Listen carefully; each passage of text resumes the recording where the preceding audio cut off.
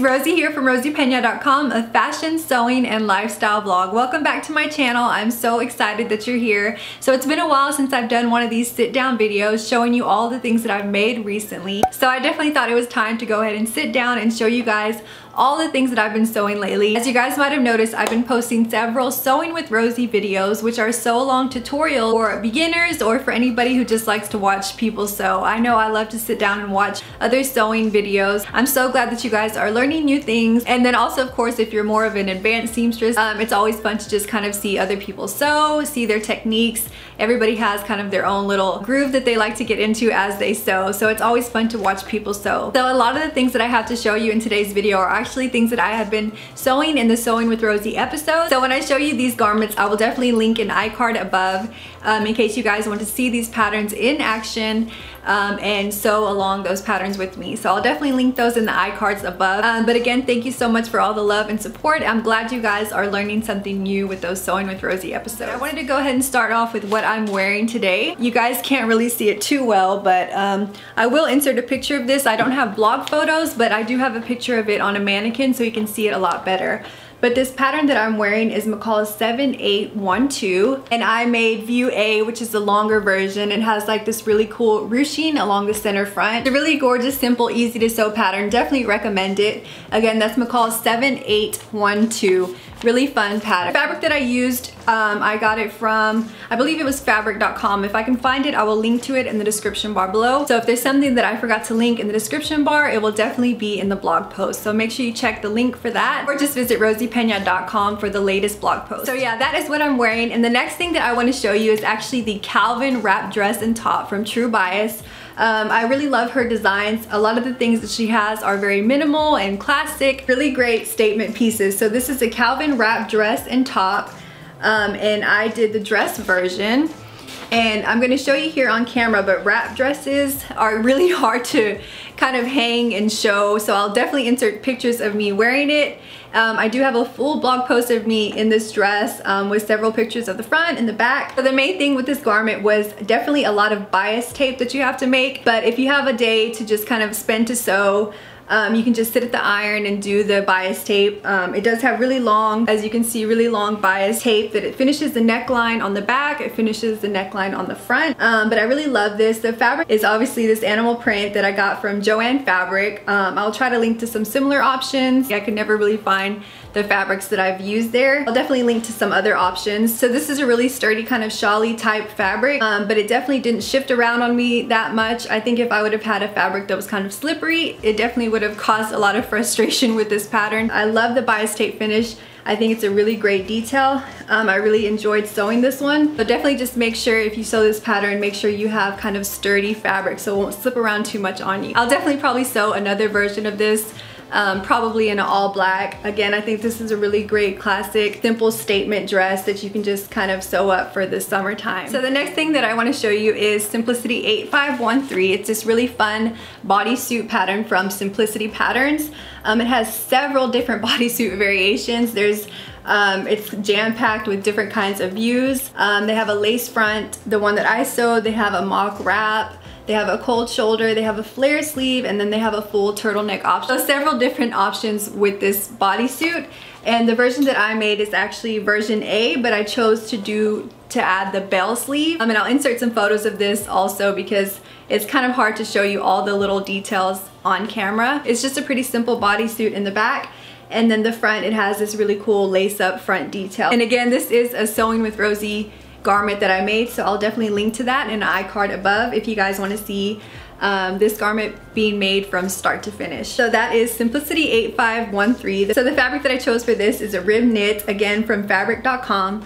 I tend to get a lot of the fabrics that I get from there. Their shipping is pretty quick. Here you can kind of see the bell sleeve. So yeah, it's pretty much just a nice simple bodysuit that I can see made up in really fun prints or really just kind of simple, more laid back fabrics such as this. Alright you guys, so this next one is one that I am totally in love with. This is Mccalls 7660, and it's this really fun kind of sweater, sweatshirt type of a garment, but it's really kind of fashion forward. So I made view A, which has this really cool kind of puff sleeve on the lower end of the garment. And I chose this really gorgeous rose colored fabric, again from fabric.com. I'll have it linked in the description bar below for you. And here's the sleeve detail. It was really fun to sew this one. Again, this is another Sewing with Rosy video. So the shape of this lower sleeve is kind of like just a big tubular shape, and then you kind of just have to ruffle it all into the sleeve cuff. So hopefully you guys can see that down here. But I just really love the kind of simpleness of the sweatshirt, but then the really cool statement sleeve. I think it's really great. Again, another nice classic pattern that I could see myself sewing again. And then it just has a nice simple collar to it as well.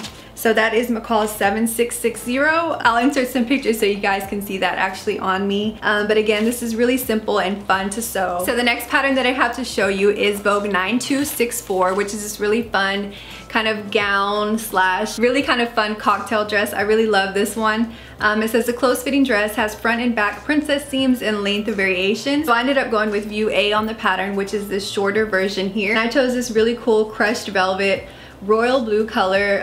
This is actually from Hobby Lobby.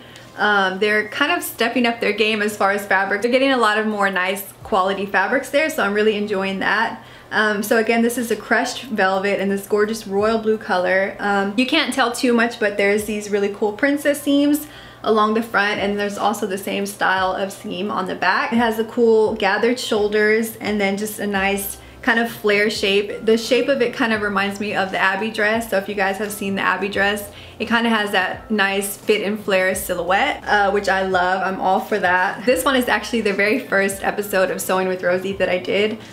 So again, if you guys want to see this pattern in action, I'll link that for you in an iCard, and you can see it from start to finish. So, and then finally, the last two things that I want to show you are the new pattern release from Rosy Pena Patterns. I recently released the Felicity dress and top. You guys are loving it so far, and I really appreciate it. So like I mentioned, I recently released the Felicity top and dress. Here she is. The dress version has a high-low feature at the hem, mock wrap front, and then a really cool sleeve detail with these wrist ties and gathered shoulder seams. And here she is. So this here is the dress version. Again, I will insert some pictures because you definitely can't see the full length of this, but she does have a high-low hem. So like I said, the front is a little bit shorter, and then the back goes down to a nice rounded hem as well.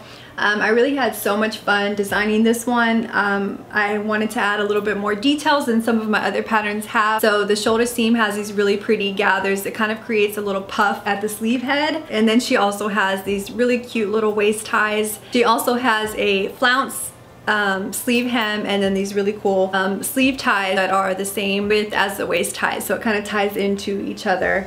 So I really had fun designing this one, and I'm so glad that you guys are enjoying it. Like I said, of course it means the world to me. And then there's actually a shirt version as well. So the shirt version obviously is just a lot shorter, and then it also does have the same little waist tie bow. And if you guys have gotten this pattern and you're having trouble with the waist tie, just a center seam at the back of the waist tie, you can tack that to the center seam at the back waistline. That'll kind of keep it in place, and then of course at the side we have those little thread loops that keep it in place as well. The fun thing about this version is it has the shorter sleeve, and it actually has a petal sleeve. As you can see, it kind of has this overlapping petal in the front, and then this petal that goes to the back as well. Creates a really nice, soft, romantic, feminine effect, and she does also have that gathered sleeve head as well. But I really love this one. A lot of you guys really like the top version.